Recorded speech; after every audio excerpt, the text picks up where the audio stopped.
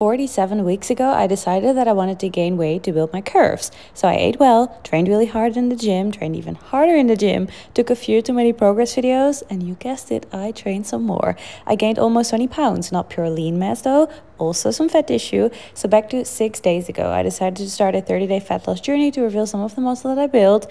And I know that this isn't for everyone, and that is okay, but I like to share my journey to show you how you can achieve your fat loss goals in a healthy way. So stay tuned for the next 24 days for my transformation, because